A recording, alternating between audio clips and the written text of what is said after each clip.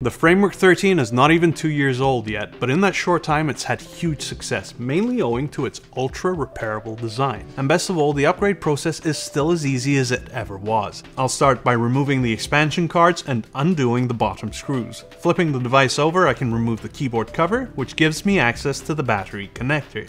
Just lift the pack out and away. With those out the way, I can move on to the RAM, SSD, and wireless card modules. The motherboard is secured by 5 screws. For the screen, I can use my fingers to lift the magnetic bezel, undo the 4 screws securing the panel, and lift the panel out. Time to reassemble everything with the new components, starting with the new matte panel. The new 13th gen Intel mainboard goes in next, followed by the wireless module, SSD, and RAM. I can move on to placing the battery in the case. Finally, the keyboard cable and cover go back in place and the captive screws on the bottom can be tightened. All in all, it took less than 20 minutes to go from an 11th gen Intel processor to a 13th gen Intel processor.